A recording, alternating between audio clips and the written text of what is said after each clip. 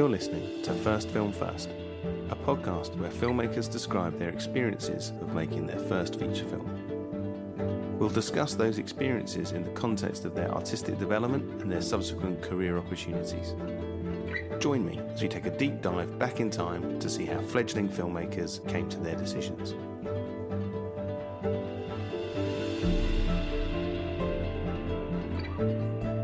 Welcome to podcast number 2 with Alwin Küchler, BSC, who has photographed such amazing projects as One Day in September, The Claim, More Than Colour, The Mother, Once More with Feeling, Divergent, R.I.P.D., Hanna, and with directors Annie Boyle, Sunshine, and Steve Jobs. So welcome to the podcast, Alwin. Thank you very much. When I first got to know your work, it was through your first short film you made with Lynne Ramsay, Gasman, and then subsequently the project that I'd like to talk to you about today, which is Ratcatcher. So filmed in, I think, 1998. Can you tell us a little bit about how you came to get to know Lynne Ramsay and how you came to get involved in the project? Yeah, I mean, so Lynne was 1 year below me at film school. So, we just came to chat with each other. And Lynne started it off as a cinematographer. But I think she was so strongly opinionated that it just filtered more towards, the directing side towards the end of it. She was just extremely passionate, and she definitely was an extraordinary talent. So we just got to know each other, and then eventually she asked me to shoot like a short film with her up here in Glasgow. I can't remember now the order. I think it was Small Death. I think Small Death was even like 3 short films within a short film kind of thing. And then we enjoyed that. And then we did like a year later, whatever, we did Gasman. And it was kind of funny because I spoke with a very heavy, I probably still speak with a very heavy German accent. And she had a very heavy Glaswegian accent. So a lot of our interactions were actually more instinctual than that we exactly understood what we said to each other. But so then, then eventually she got the funding for Ratcatcher, and it was interesting because at that time, and I don't know how it is now, we have something called like bond companies who kind of ensure the completion of the film. And these bond companies, they never liked the idea of a first-time director to be paired with a first-time production designer, a first-time producer, and a first-time DP. It's probably their version of hell. But Lynne was, Lynne is kind of amazing because she's only this 5.5 foot tall little Glaswegian girl with a strong backbone. And she just said, look, this is my team, take it or leave it. And she didn't even open up the negotiations. So somehow she managed to box us all through. So with me was, Jane Morton, the production designer. We had even like Lucia Socchetti, who was a first-time editor. So we all knew each other from film school. And at that point in our lives or careers, we were like only pure artists. We didn't have any crafts experience, or we certainly didn't have any production experience. So we came up here and, we shared apartments with each other. I shared an apartment with Gavin Emerson, the producer of Ratcatcher, and we didn't have any skill set when it came to the actual physical making of a film set. So we made like mistakes. We would all tell each other's stress, or we would tell each other's problem which would occur.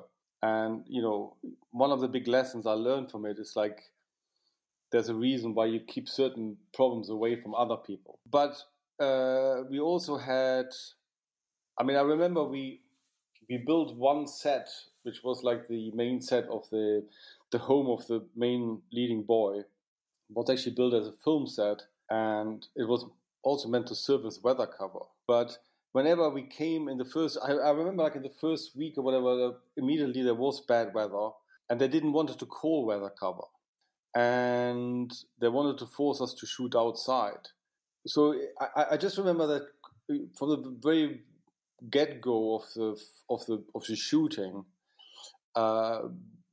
we didn't know how to communicate with them, and I felt, I remember like looking back a bit, it felt a bit. I think they thought they could mold Lynne, but little did they know that Lynne wasn't that easily to mold. So she would just have, a very clear she would have certainly a very clear vision of what she wanted to achieve. But so yes, I mean, so there was a lot of. To be honest, it's like I couldn't watch Ratcatcher for many years without looking at it, and every day there was a different drama. It seems to be there was always like a big drama about something. So you always sort of saw the in the final imagery, you kind of felt the memory of the shooting experience. That's right. So so the whole thing was. When I finished Ratcatcher, at that point, I was just glad that, I survived and I didn't got fired. And I remember, because at that point it was like a chicken and egg thing. You couldn't get a bonded film without having shot one.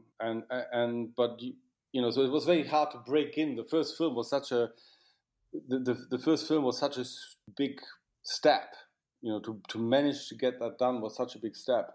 That at the end, the only thing I was thinking about the film was, oh my God, thank God I survived, the end of the film. Yeah, the bonding experience to get the sign off to work at that budget level again. I mean, it sounds like an amazing group of allies that you had in the core creative team. So was everybody in that team from the NFTS with you? Well, I mean, Gavin Emerson, the producer, wasn't they gave us an AD who none of us knew, but which was approved by the Bond company. But yes, all the core people were from the NFTS. Even, Tom Townend, he was on with us partly as a stills photographer, and then shot like one or two small scenes, second unit. Yeah, so I mean, it was incredibly stressful that way. I mean, it took me years to be able to see Ratcatcher for what it is. So when it suddenly... when it came out and it got good reviews and suddenly it opened doors for me, I was completely taken by surprise, because I was emotionally so damaged by it that I literally also walked away. I thought, like, if filmmaking is that stressful, I can't choose that as a career. That was really my takeaway after that. I thought, like, there's no way you can make a career out of being emotionally that attached and that involved and that much drama every day and make a living out of it. It was such a roller coaster from experiences. It's so often the case with the first film. I've sort of skipped over. I should have explained that to people that are listening that Ratcatcher is an incredible film. I love it dearly. It's set during a very specific moment in time in 1973 during a refuse strike on a housing estate in Glasgow. And it's it's a coming of age tale of a young boy called James and the family that he lives with and the group of children that hang out around the canal that threads through the housing estate. It really is, from that description, it kind of makes its home within the world of social realism. But actually, what you guys managed to achieve is something so poetic that it kind of transcends social realism commentary and falls into some place that is really quite poetic and ethereal. How did yourself and Lynne and the rest of the creative team, how did you first start the conversations about that atmospheric approach to this film? Well, first of all, you should say that, Lynne really, the film is set in a world which was Lynne's world. She really comes from this very Glasgow working class background. So I remember the first time I walked with Lynne to her house, we were just chatting and walking, and I think we were like 100 feet out to her mum's home, and she suddenly said, now we have to run. And she started to run, and I just ran after her. And when I landed inside the house, said, Lynne, why did we have to run? She said, well, we still have a feud with the neighbors. I don't want to get into the details of why there was a feud, but there still was a feud going on, which still meant that we had to run the last 100 feet to make it safely into the house. I also remember, like, on one of our scouts, I can't remember if it was in Gasman or in the short film, we got shot at with air rifles and things like that. So, and the other strange thing was that I managed to walk around quite freely because I had a German accent. They couldn't place me, and they would just be curious rather than wanting to beat me up. They were just being more curious about it. So to Lynne, it was very important that she didn't want it to be drab or downcast. She saw the beauty in that world. So I think because we'd done these short films together before, there was a lot of trust in each other just to, I would say that a lot of the work I did with Lynne, it wasn't that heavily intellectualized or whatever. It was just more, it was more like an instinctual journey of, two artists, I would say.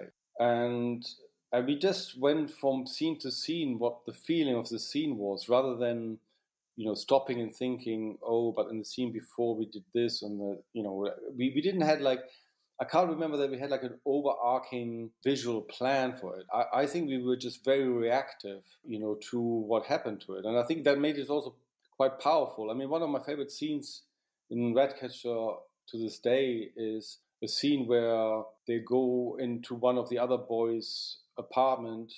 I think they're like 13 to 16-year-old boys, and they're messing around with this girl. And these boys are the real deal kind of story.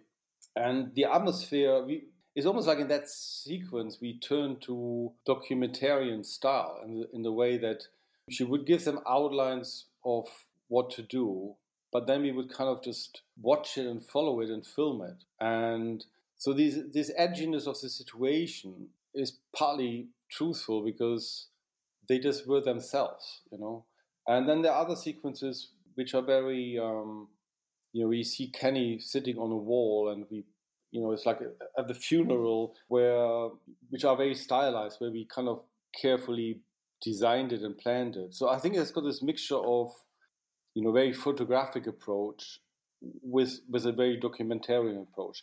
But I mean, I had a very specific color palette in mind, and I used, funnily enough, I brought it with me. There was something called a sandwich filter. A sandwich filter is basically like a clear filter sliced into half. So you can put a like a lighting gel in between two pieces of glass and filter your lighting that way. And I remember, like, before I started shooting, I tried so many different color variations. I don't know if you remember, there's like these Lee color gels which they use to correct old arc lights, and so I made some brown-green combination. That's what I remember. I personally, at the time, I was really into films like a short story. Is it called A Short Story About Killing? Or the Kieslowski film that Slavomir Žižek shot, that it's got those kind of mossy greens and muted browns, and it feels dirty and raw. That's correct. I really admired that. So I was experimenting a lot with it, and I was shooting on Fuji film stock, and I remember like my go-to lens was Cooke S4s, and I kept testing it, and I didn't manage to find the combination. Then I had to go up to Glasgow, and I asked Jeremy Foster, who was my first AC. I said to him, I've got one more idea. Combine these two gels and shoot a test with it. And he did it, and then I saw it somewhere, and I really liked it. And then I remember, but what I did forget to ask is how he compensated for that filter combination. So I remember that the very first day of shooting, I just used that filter combination without considering what that compensation should be for the exposure. So my very first call, so that's how this whole drama started.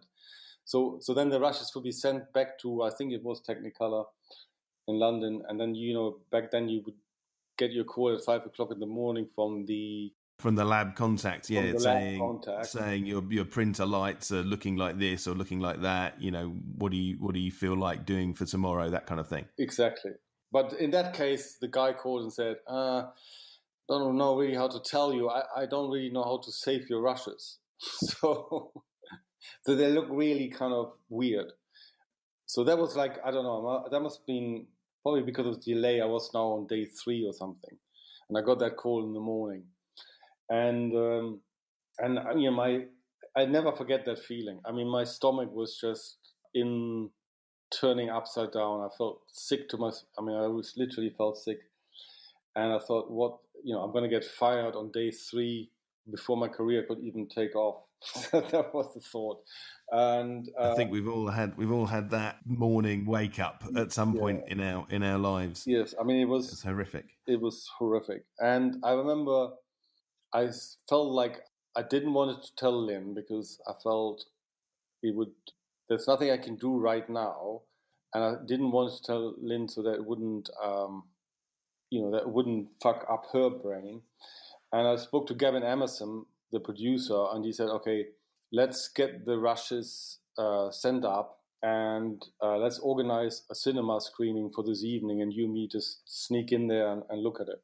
And that's what happened. So that we went there, and I looked at it, and to my surprise, I thought, "Oh my God, this is so beautiful! This is amazing!" And basically, what had happened is like, I mean, to get technically into it, I also was a big fan of Philippe Rousselot when I was at film school, and people who know film printing, it's like, so your average printing numbers are 25, right? Like out of 50 or something, isn't it? That's your average. Yeah. And people who liked films to be, the blacks to be solid and crunchy, they would aim maybe like anywhere between printing lights between 29 and 32 or 35 even. And then there were people like Philippe Rousselot who were constantly, around 24. It's like this kind of the number where the blacks just opening up. They're not that solid. They're very painterly, in my opinion. But when you're that number, it's like your 24 is great, and then 23 starts to fall apart. So there's this line where it's like, okay, it's like now it's painterly and now it's fucked up. Yeah. Now the blacks have got texture and now they've got mush. Exactly. It's like that, just trying to get that right consistency of kind of lifted colour. And so is that kind of almost like pull processing the negative kind of thing with that underexposure and then lifting the exposure back up in the blacks, by printing up just a tiny bit? Correct. And the scene we had, like the scene that was affected by that was shot at a canal where, funny enough, now I'm living 5 minutes walking distance from it. It was shot at a canal and it had this typical, beautiful, heavy clouds hovering over in the sky, low in the sky. And, because the filtration was very brownish, greenish, it was very painterly. And then I told Lynne about it and she looked at it and she loved it. But I remember, so I thought like, oh my God, I should maintain that because it's so beautiful. But because I felt, like physically so sick, I didn't have quite the balls to pull through with it and maintain it because it's just I just had such a severe reaction to it that felt too unhealthy. Yeah, you don't want that phone call every day for 40 days or whatever the schedule. That's right. Yeah, there was a kickoff on Ratcatcher. That sounds amazing. And so this sandwich filter, can you remember the lighting gel that was in front? Was it in front of the glass or did you put it behind the lens? It was in front of the glass. It's like a 6x6 inch or 4x4 inch. It's the same way you would use it, where you would put the ND but so that was the other tricky bit about it because it was the moisture or the humidity or the rain in Glasgow was very severe. So one of the issues was that if the slightest amount of moisture would get between the gels and the glass, you would very quickly get like a weird rainbow effect. So it's almost like every time you had to check the hair in the gate and you had to pull out the filter to make sure there wasn't like any moisture between it because that wasn't a good effect. So it made the shooting quite, tricky. But maybe where I came up with it, because I had one interesting experience when I was at film school. I met this camera student from the Geek Film School, and he told me that the film stocks in Russia, they were so variant. There was so much variance that they had to batch test every different batch number.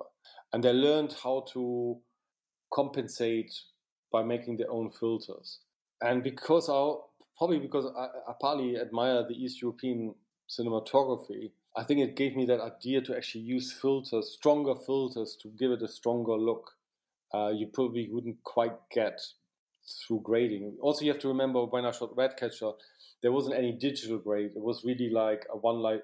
You would print it, and that's it. Yeah, you would just adjust your levels of effectively sort of RGB to color time, but there were no, specific windowing or contrast adjustments that you could make. Contrast was burnt into the negative. That's right. Yeah. Have you ever spoken to Slavomir Žižek about short film about killing? The only reason why I say it, I worked with him on a film called Proof of Life, and his box of filters is the most incredible thing I've ever seen.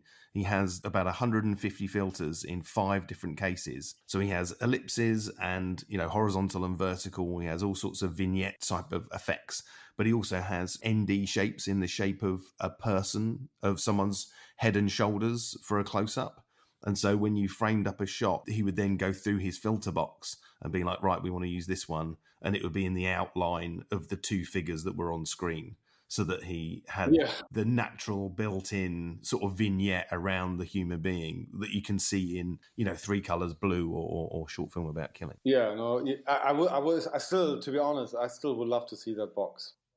Funny enough that you say it now, because on the very last film I did with Kevin McDonald, I didn't know how he did it, or I seem to remember that I called up, I don't know who I called up, Tiffin or somebody, to ask them, if they could make me filters like that, and then it became cost prohibitive. But anyway, it gave me the idea to use optical flats, and I would use a cheap candle, and I would hold the optical flat over the candle, so you kind of get that black ruise of it. Do you call it ruise? The smoke of the residue of the smoke. The soot.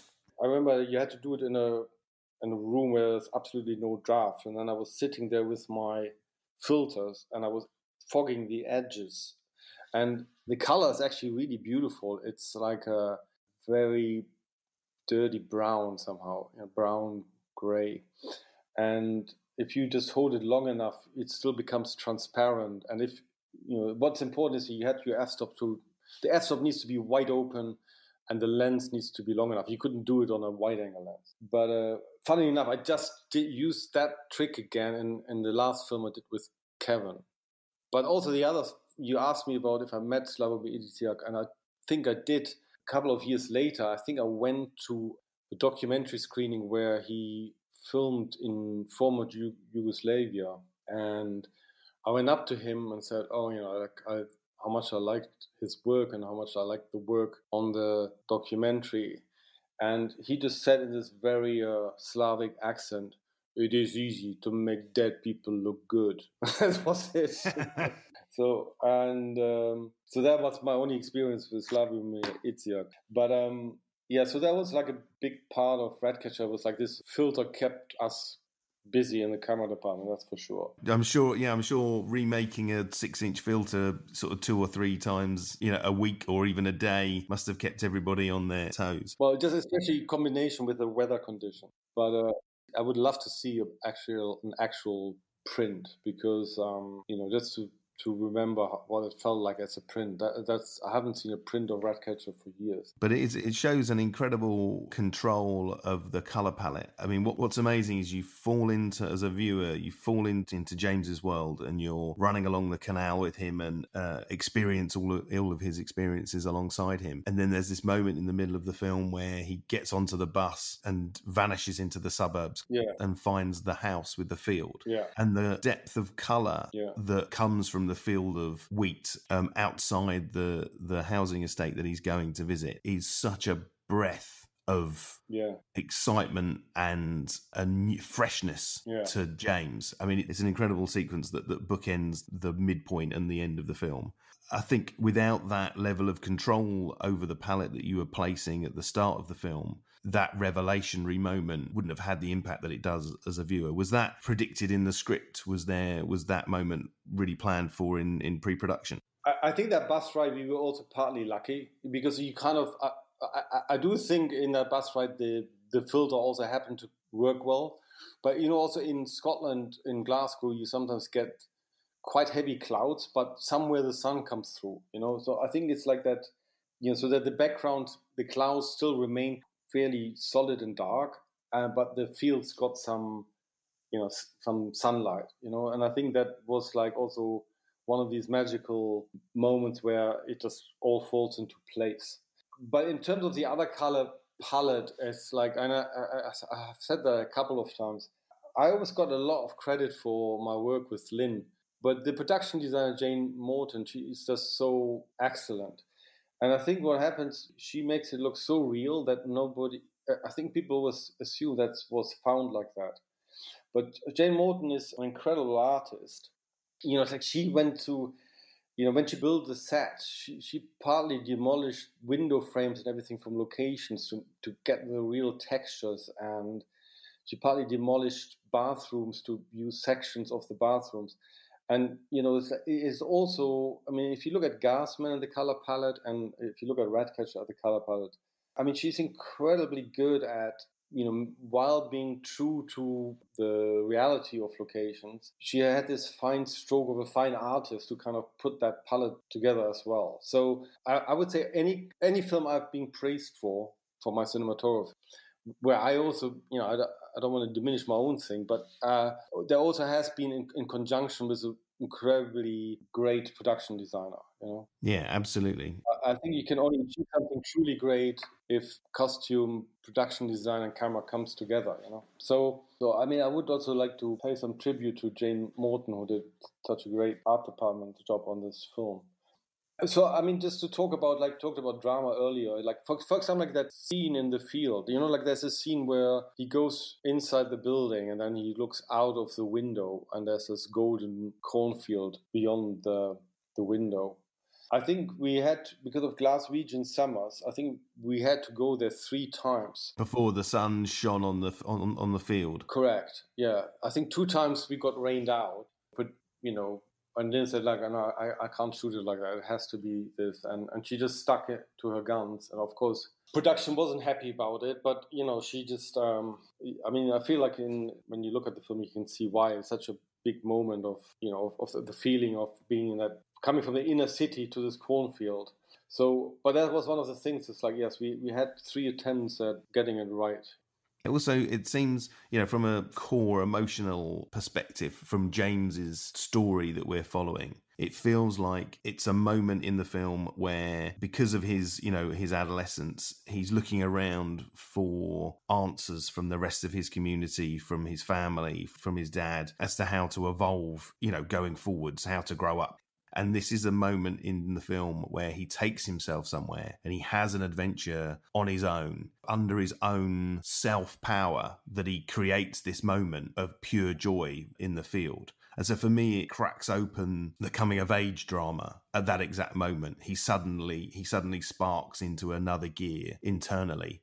It's a moment where the visuals of the film tell the story in a way that no amount of dialogue ever would. Yeah, and that's certainly the beauty of Lynne Ramsay, that you can do these feelings without any words. To be honest, it's also, I learned a lot from, beyond filmmaking. I learned a lot because, look, my upbringing is, I'm a very much like white middle class upbringing from Düsseldorf. Do you know what I mean? So I haven't, like when I came here to Glasgow back then, we filmed in areas that were really maybe only like 2 or 3 parked cars, and the rest was just empty. And, I met a lot of characters. I met like one guy who was in prison for a long time. And I just said, look, how's it to be like in prison? And do you kind of reflect on whatever your crime? And he would just say things like, no, because you're so busy showing front and looking tough that the only time you think about anything is like these 8 hours you're actually locked in your cell. The most of the rest of the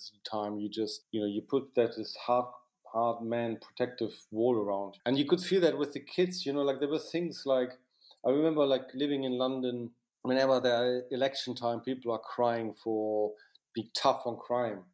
And then you're actually in these areas and you kind of realize these kids, the reason they don't go home is because they just have maybe an alcoholic parent who beats the crap out of them. And so to be outside during the curfew is still the better option than going home. And then we had this fantastic kid, Kenny, who, I don't know if you remember, he was actually the kid with a rat. Yeah, the kid with the rat and the balloon. Correct. And lovely kid, and he had a bad stutter. But the interesting thing was that he gained confidence in himself during the making of the film, to a degree that the stutter started to go away. And then you suddenly, which is kind of amazing, you think that's great, but not great for film continuity. So you had these other slightly weird moments. Do you know what I mean? And yeah. I felt like I learned in general a lot about life, and I learned like growing up in these poorer neighborhoods, what it really means. There's so many, these boys, 14, 15, they kind of, there's so many of them who were at that time sniffing glue and, killing their brains that way. It was, it's like a very tough neighborhood and very tough upbringing. And some people become extraordinary because of it, like Lynne. But also a lot of people just fall wayside because it was really clear that the kids could only see beyond their own little neighborhood.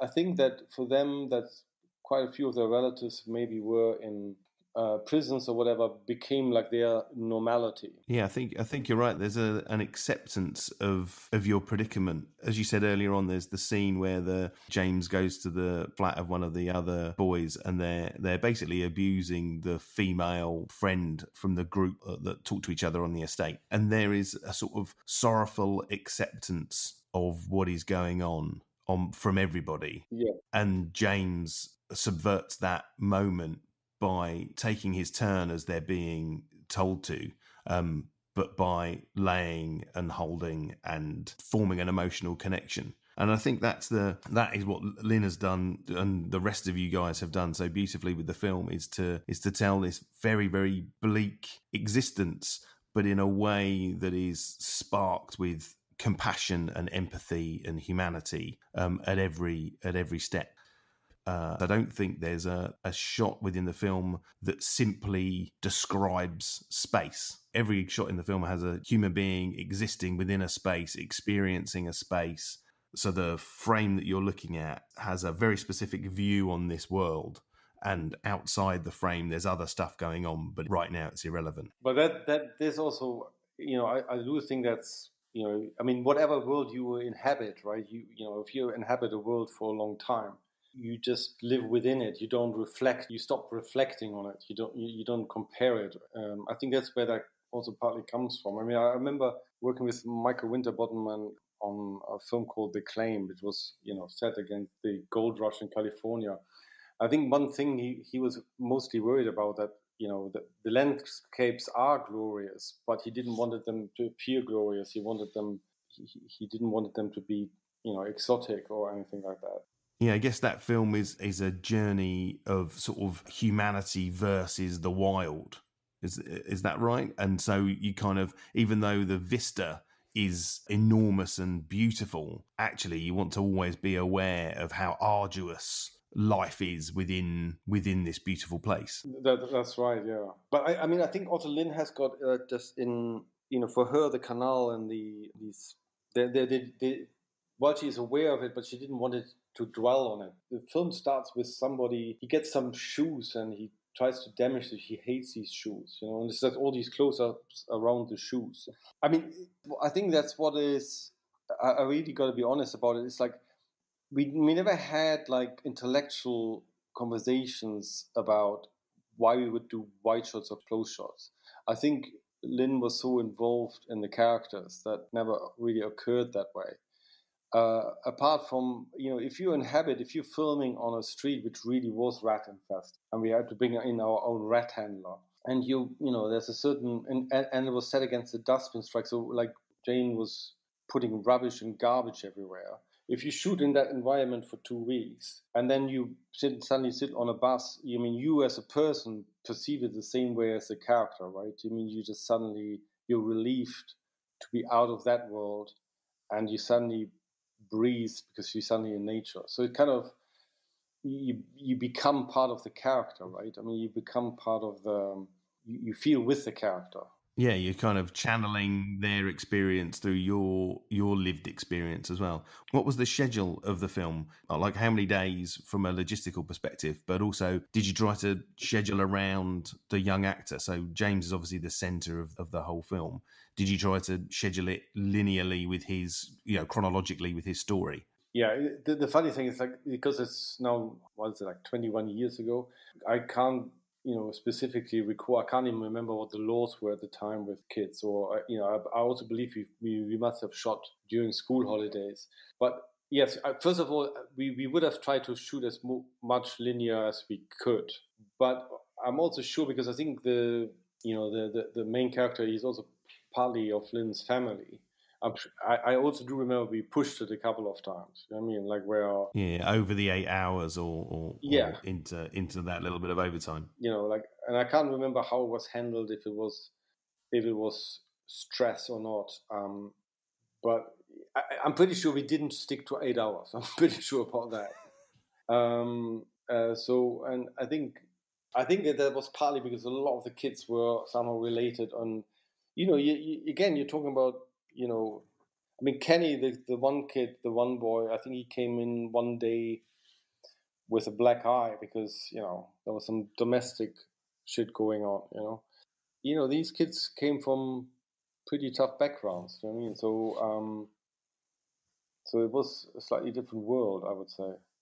Yeah, they're already pre-prepared for the arduous life of a film set. Yeah, I mean, like to do 1 hour overtime, they like to be on our film sets. You know, I think it was kind of sweet because I think we were the first time they had a window into a different world. They could see something beyond their own, you know, their own territory or their own in neighborhood. Yeah, suddenly there were role models present that were completely different to the adults that they were used to interacting with. That's correct, yeah.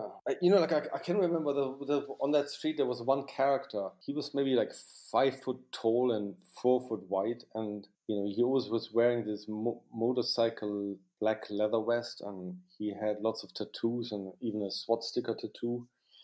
And he had like a fresh scar, you know, it was like a glass region. What do you call it? A Glasgow smile. A Glasgow smile, yeah. It was cut from his mouth to his ear, like a fresh scar. And he was walking around with a pit bull terrier, and he always had hundreds of pigeons flying around him. And I remember, like, he kept asking Tom Townend to take some photos in his apartment. And Tom was, first of all, he was a bit reluctant. And eventually, some say, okay, I come with you. And then they went to his apartment, and apparently it turned out that you couldn't walk around in his living room because your feet would be glued to pigeon shit and pigeon feathers, because he just kept feeding these pigeons in his room, you know. And they were living, the pigeon coop was his apartment? Partly, yeah. So, you know, like, so it's kind of amazing because you kind of meet these people who are obviously hard and hardcore on one end, but on the other end, you know, obviously the guy loved animals. Do you know what I mean? So there's also like a sweet side to this character, you know. Yeah, the sort of the inspiration for Kenny. Yeah, I don't know if it was. I mean, you know, I would love to know what has become of Kenny. You know, I would love to know what has become of a lot of these characters. It would be interesting to know. Yeah, so I don't know. You just meet a lot of, and I think these interactions with these real characters does affect. It always has an effect on your work as well, right? Like, yeah, I think it's impossible to separate that lived experience from the work that you're doing at the time. It has a great influence on, you know, the emotional, you know, capacity of the crew. And I think that's an important point. You know, like, I think your emotional response to something is really important, and I think a lot of the great films have that. I mean, like, I heard these stories about Taxi Driver, you know, that a lot of the crew, they were on speed and whatever they did. And so in a strange way, the world in front of the camera is slightly mirrored in the world behind the camera, you know. I think a lot of films which are very raw and effective do that. And I also think you work with Danny Boyle, right? Yeah. I mean, I always feel like Danny tries to create that. You know, whatever happens in front of the camera, I always feel like Danny tries to mirror that on the other side of the camera, which is a style I like very much, you know.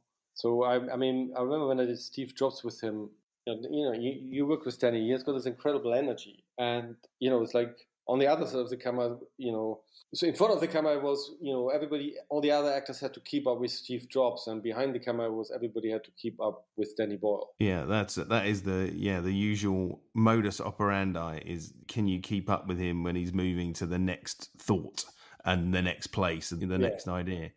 Yeah, I mean, when we made Yesterday, I think globally across the whole film crew, that film is thought of as one of the most pleasurable film experiences of their life, because every day was a joy to turn up to set and photograph these these people in the great sunshine in Suffolk in the middle of the best summer that we've had for a few years. And so, that vibe, bounces off into the film itself, which is perfect. So you filmed Ratcatcher. You survived the experience. The Bond company didn't come in and drag you out by your coattails. And then what? Then what happens? What were you doing between Ratcatcher and Morven Caller? Yeah, I mean, so after Ratcatcher, before Ratcatcher came out, I had so many interviews for BBC TV or whatever, and the door never opened, and then suddenly Ratcatcher came out, and obviously it connected with people to some degree, which took me by surprise. And I think then they asked me to do a 10-part TV series called In a Land of Plenty. Funny enough, it was written by another. The book was written by another NFTS film school student, and it was like a multi-generational story of a family living up in Newcastle area, and that was so. I did Ratcatcher, and then I remember doing that, and in a way that was a great experience because that was kind of great because I was shooting for so long every day. It did help me to mix what I learned on Ratcatcher with some craft of shooting things also fast and furious. I mean, overall, it was a difficult experience, but an enjoyable experience. Yeah, and I guess there's benefits to the sort of being thrust into the machine of the industry, and you're like, suddenly there is a particularly difficult schedule where the director can't exert any power over the production side of things and can't say, we need to come back here when it's sunny, we need to make a plan, blah, blah, blah. You just have to deal with the schedule and deliver the schedule with a certain period of time. Yeah, that's right. Yeah, I mean, I don't know how you see it. I mean, because I think it's kind of interesting because maybe every DP defines their job differently. I mean, to me, what we do is like a mixture of art and craft. I don't know how you see it, but so I mean, certainly when I was doing Ratcatcher, it was mostly art, but I took away from it that you can't do it as 100% art because it's going to kill you. So eventually you need to replace, or not replace, but I think you need to have the mechanics of craft. So when there are really difficult situations, you kind of can cope and deal with them with the mechanics of craft. Does that make sense?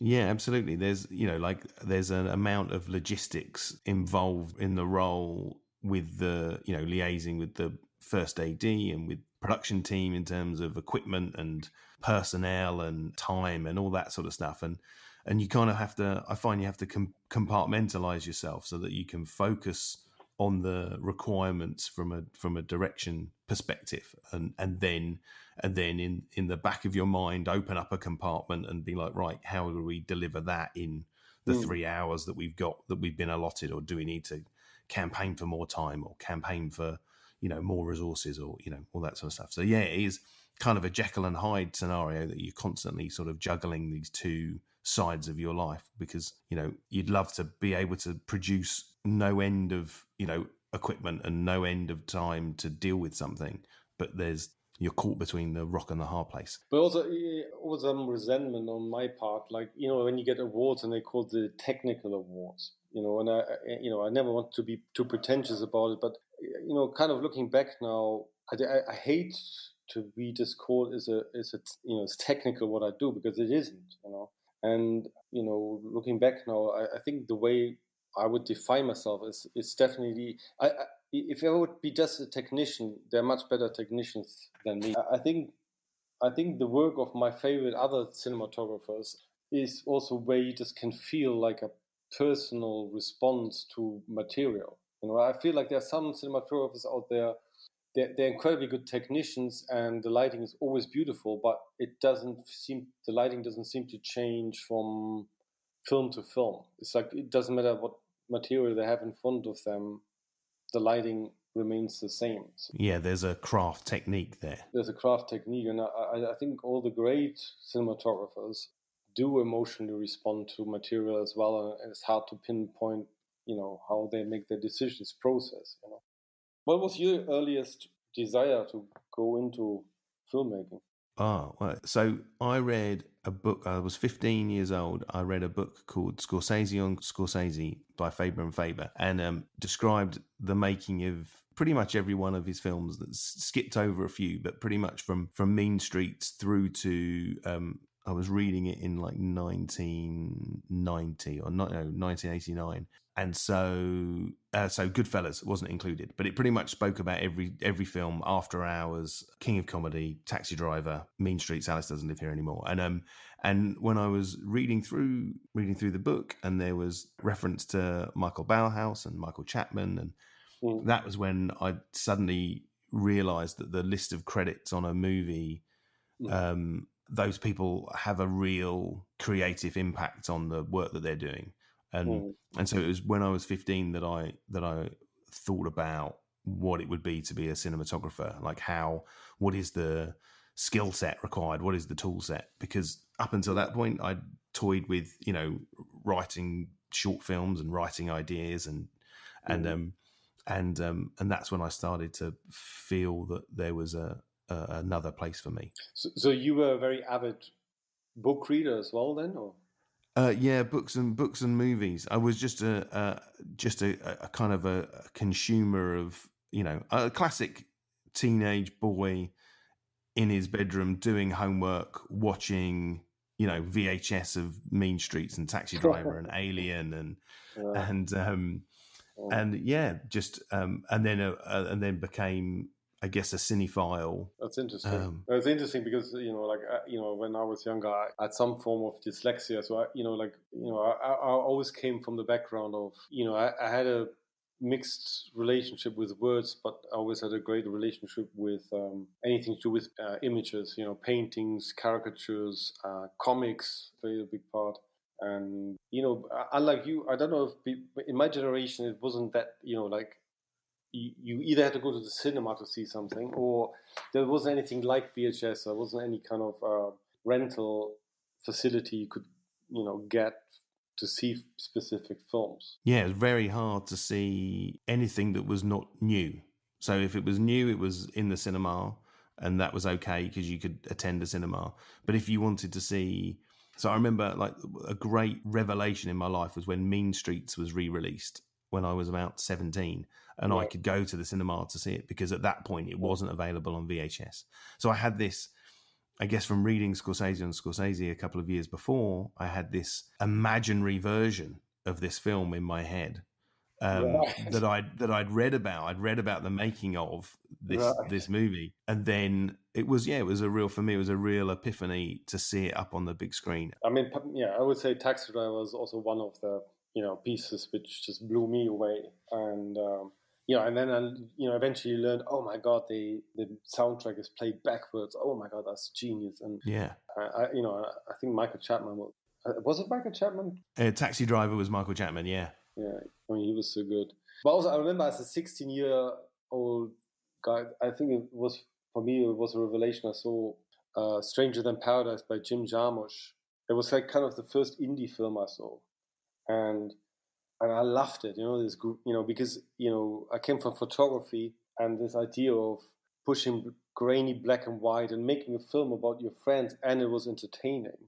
That was a real revelation to me that you could make a film about just atmosphere and a bunch of interesting characters. It's just, I think it was like the first proper small budget indie film I was really aware of, and I remember really liking it. And so probably I was older than 16. But did it also feel like it opened a door for you in terms of it was a thing you could see within the context of the filmmakers that you could eventually become one of them? I don't know. I think I really just absorbed and enjoyed it. It wasn't like, oh, I'm going to become a filmmaker. That happened to me more accidental. I had a friend who studied at the film school in Munich. And so that was already, at that point, I was, I don't know, 21, 22 or something. And he asked me if I would shoot his directing exercises. He became a producer later, but he asked me to shoot his directing exercises. And he came from Munich to Düsseldorf with this old RE2C, you remember these cameras which Yeah. were developed in the Second World War, where you had like 3 revolving lenses. And he just asked me if I would shoot his exercises, and I used my Nikon FM because I didn't know about light meters even. I didn't even know about light meters. And I used my Nikon FM to take readings of people's faces, and this matched it, and I matched it to the camera. And then he asked me to do all these setups, and because I came from photography, so I was faffing around with one setup for such a long time. I remember like when I was shooting it, I thought, oh my God, you have to do so many setups and you have to be so fast. And then the real step was that later on he showed me, I think we shot for 3 days or something, and then he showed me a cut version with sound and everything, and that was, I think, what blew me away. You know, like I think because I was part of it, you know, and I think I did enjoy the teamwork aspect of it, and then just to be part of it and see the power of editing and sound was, I think, which just really triggered something in me, you know. And then I shot 2 more exercises of his, and then for a while I was kind of caught between filmmaking and photography. I still liked still photography, and I found it really weird that I remember being aware as a cameraman you weren't in control necessarily of the final grade, or you wouldn't even own the negative. Do you know what I mean? Like as a still photographer, I owned all my own negatives, and I could frame it the way I wanted to. So I remember I was torn a bit because of the artistic control, but I don't know. Then I worked for a while in a commercial production house in Munich as a runner in the camera department. I learned a bit more, and then at the same time I started to apply at the National Film School, and then I don't know. And I came into the National Film School, and I had a really great time there. You know, I met a lot of other great people there, and it was kind of like I really enjoyed the feeling, because I remember I suddenly was surrounded with all these people who I thought like, oh my God, they're so talented, and I really had to up my game in a good way. It really pushed me, you know, like when you come from a small place like Düsseldorf. I mean, I was always in my class. I was the best at drawing and art and all that kind of stuff, and suddenly you're surrounded with all these other people who are really good at something, and it really opened up a lot of avenues. I mean, I remember we had a female student from Mongolia. She used to be an actress, now she was there as a director.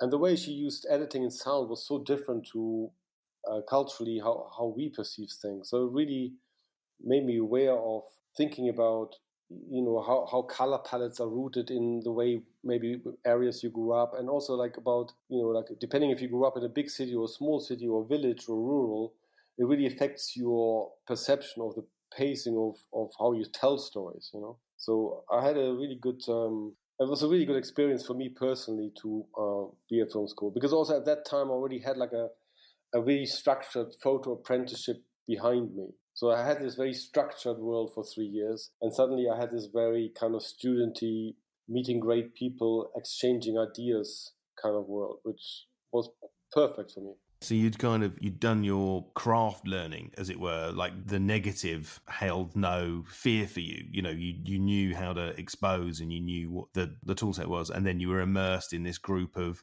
fellow students that were all, I guess, enthused to be there and in bouncing ideas off of each other. And we forced into making lots of projects in a short time period. How many projects do you think you made? I couldn't, you know, like, I mean, I met my wife there. So, you know, like we did this film called Welcome to the Terror Dome. And my wife was always very strategical. So every exercise she did was an extension of what we later finished as her first feature film. So, you know, I probably shot 3 different chunks of that. I definitely shot 2 short films with Lynne.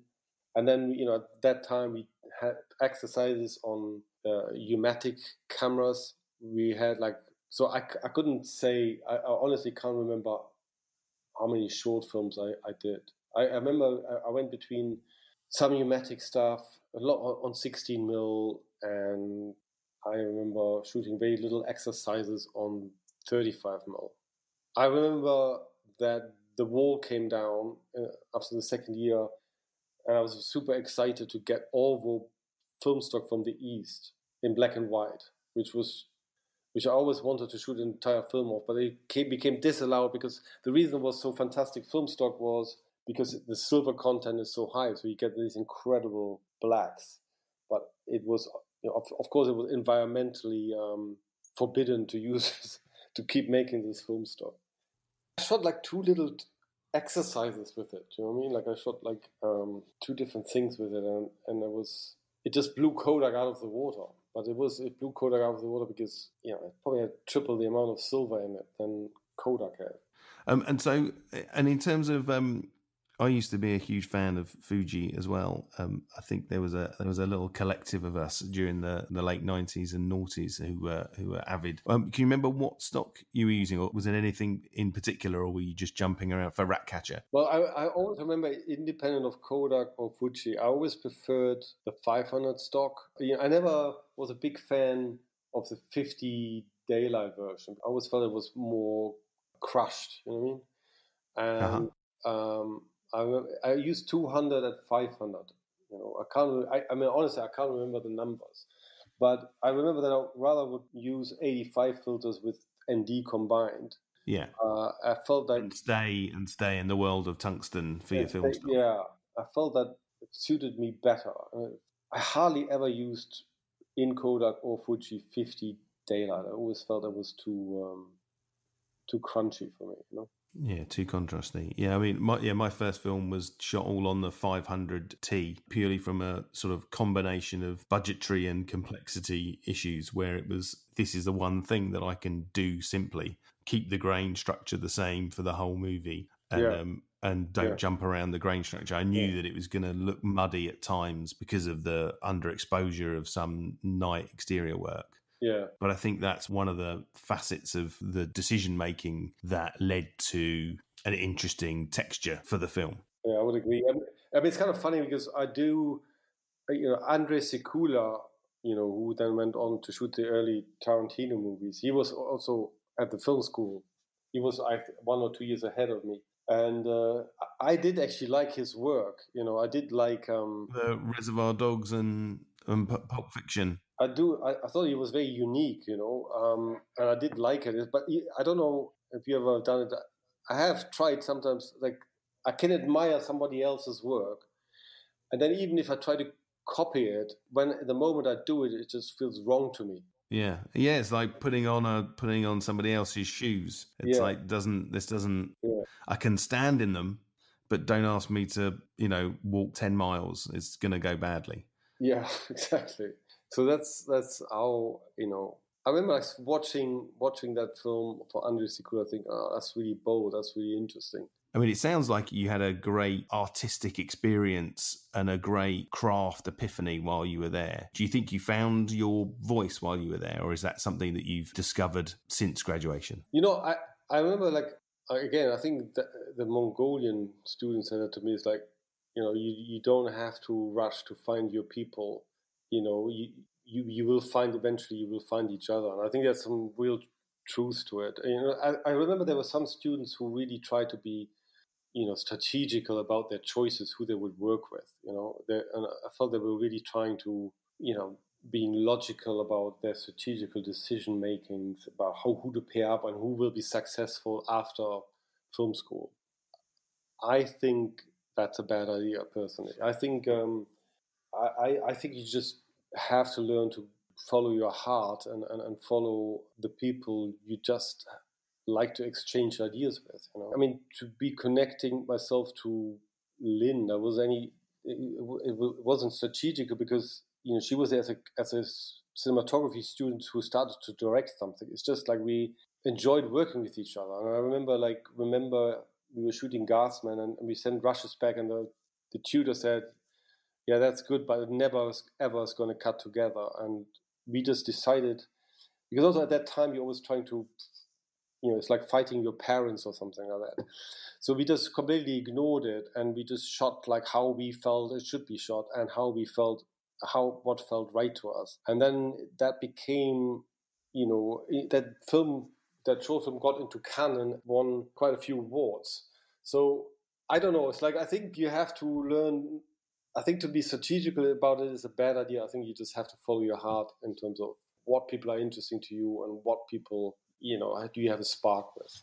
I mean, I think that's a phenomenal lesson to sum up the filmmaking experience, to follow your heart and to collaborate with people that want to tell stories that chime with stories that you want to tell, that have a similar way of looking at the world and of wanting to bring parts of the world to life. So it was very refreshing for me to work with Kevin MacDonald again, on a very personal project and doing the A camera. I really enjoyed it. I really enjoyed, responding to actors' performances and the intuitiveness I really enjoyed. I think I would completely agree. I think that's the reason why I try to operate, is to hold on to that feeling of having your hands on the clay. Yeah. But I mean, that's the funny thing what you say about Danny, because it's true. It's like, I mean, Danny, I don't know when he said it, like years and years ago, he said, well, with you DPs, when you stop operating and yourself, you just become lazy and arrogant. He said to me.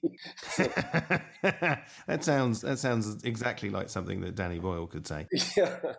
So I know that he has got a really kind of specific view of what a DP should do, But that was also interesting because he himself could see on Steve Jobs that I couldn't do that because I can't do a Steadicam. Do you know what I mean? So it kind of was interesting that way. Yeah, and also trying to coordinate that level of lighting complexity whilst also trying to coordinate that level of camera movement complexity is virtually impossible to do, in the mind of one person.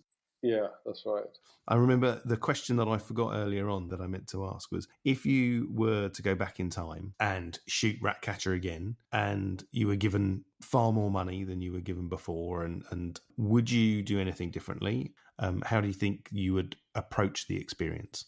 I mean, the things, I wouldn't do anything, I wouldn't do filming-wise anything different, because obviously that was, satisfying, and like I'm kind of also proud of what we did.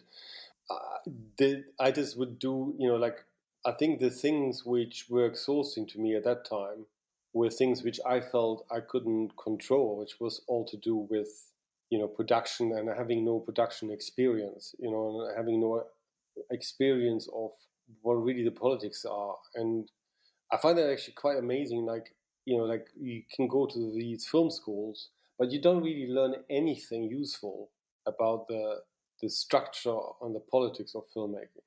So when you're thrust into this world of suddenly being on set, that is actually the one thing which can cost you a lot of energy if you don't know how to handle it. It's like, I wouldn't. Probably the other thing I would do differently is like, as I said really early on, I wouldn't.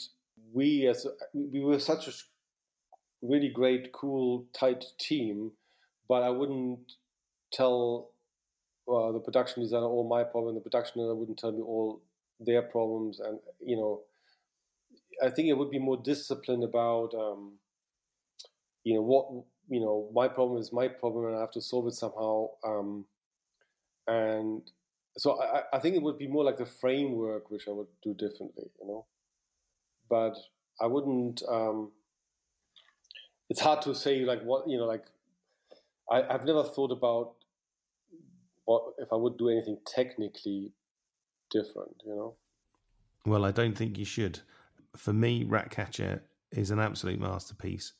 Watching it again a couple of days ago has reignited my love for that project and my love for your work and Lynne Ramsay's work. And I'm just thankful that you guys were able to share it with us. Thank you. Out of interest, what do you see it on DVD, or what do you see it? This time I saw it on an Apple iTunes download. So there's an HD version of it available. Oh, wow. So yeah, it was beautiful. It was like it held all of the grain and all of the texture and all of the muted colours. Yeah, it's a really, really beautiful film, one that I think exists in a world on film that would struggle to be emulated in the world of digital capture. I feel the same thing about when I see some work of Harris Savides. I saw like American Gangster he did with Ridley Scott. Yeah, with the bleach bypass process. I thought it was incredible, I haven't seen anything of that quality for a long time in digital. Yeah, absolutely. And his, and the work of Birth that so super low contrast, captivating in its austerity. I think that's a beautiful work of his, and he's a tragic loss. It was. So Alwin Küchler, BSC, thank you so much for agreeing to join me to have this conversation. I should have told you earlier on to pause the podcast before we even began so that you could go and watch Ratcatcher and then come and listen to Alwin talk about his experience of that and the future. Thank you so much for sharing your time today, Alwin. Well, thank you. It was fun to exchange some stuff, so that's always good. Thank you, Christopher.